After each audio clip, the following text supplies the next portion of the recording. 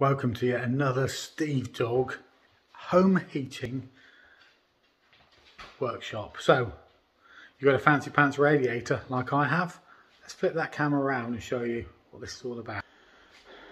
Boom, look at that. That radiator is taller than I am and I'm a big puppy.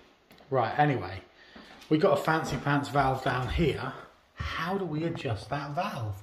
Because it looks like nothing. What are you on about? Why do I have to adjust that valve? And I've got that valve there. Simple. This is all about valve balancing. Yeah, and that doesn't mean I'm going to be balancing them like I would, say, a pencil on the end of my nose. No, it means I need to regulate the heat so that one of the radiators isn't getting all of it and some are cold. So what you need to do is you need to balance your valves. Now, what are you on about, Steve Dog? You ask. You could just turn that one down a bit. No, that's a thermostatic radiator valve, which will, when it gets the right heat, it'll cut out. But I want to slow the flow down so it heats up slightly slower. Yeah, you can say that, slower if you want, if you're Dutch. So that then heat will get into other places. So I need to turn it down this end. What on earth is this? Well, undo it. Yeah, just undo it. What you're going to find is a gubbins like that inside. Now you can use a Allen key, named after Allen Key actually, or you can get one of these gubbins on here. And all I need to do is just tighten that one up. So now I just need to make sure that's on and just turn it like that. Do you see that? I had to move it all then, did it? So I'm best getting an Allen key in there. Don't use these. It's pathetic using these. Get an Allen key in there. So let's get an Allen key in there. Let's go and get a key from Allen.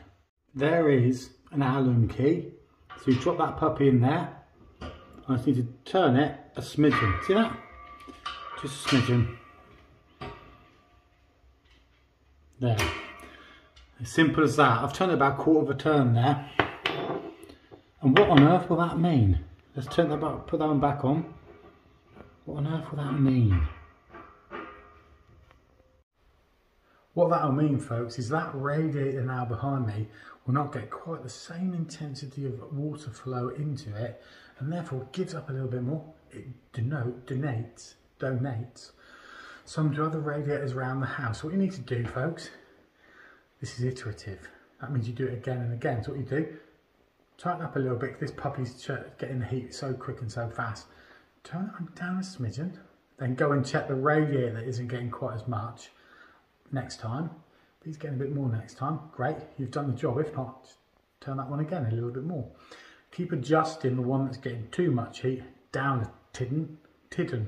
So I think a tiddle and then a smidgen, a tidden. And then eventually, after doing this 3 or 4 times, you'll find the radiator that wasn't getting enough is now absolutely bang on. Give your radiators a chance to warm up enough and then tell me how you get on. So I'm now going to sign off by saying simply this. Enjoy tinkering with your radiators out there, folks. Stay warm. Post comments below.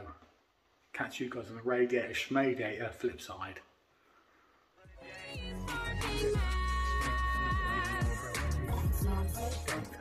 I couldn't have said it better myself.